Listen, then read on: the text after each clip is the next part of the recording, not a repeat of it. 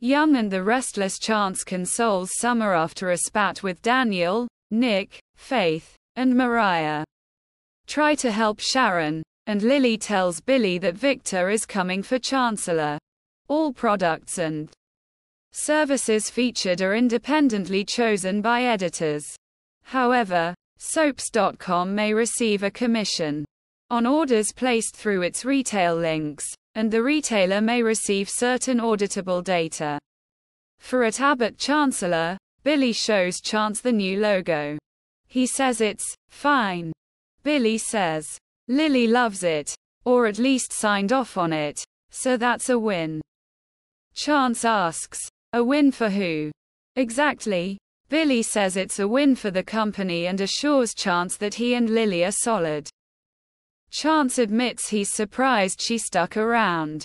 Billy says she's 100% on board. The question is, are you? At Crimson Lights, Devon tells Lily that Billy is a loser who blows up everything he touches. Lily reminds him that she also works at Chancellor, and she won't let that happen. Devon says this is not about this.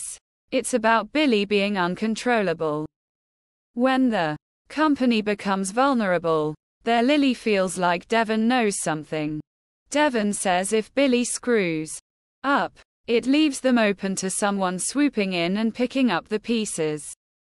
Lily asks if this is hypothetical or if someone is coming after them. Devon confirms someone is coming after them.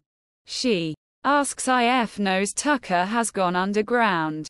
The threat he's talking about is Victor. He updates her on the meeting with him earlier.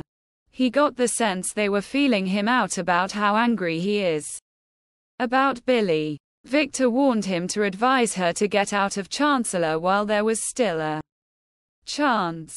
Lily tells Devon that she'll be honest with him. I've been playing Billy. She's been pretending to go along with his plans. It was the only way she could think of to protect the company. He was right about Billy.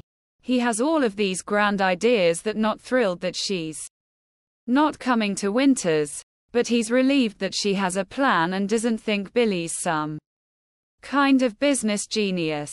Lily thinks something is off with Victor's warning. Devon says he specifically asked him to talk her out of staying at Chancellor's, like he was warning Neil's kids out of loyalty. Lily says something would really have to go wrong for Chancellor to become that vulnerable. Devon wonders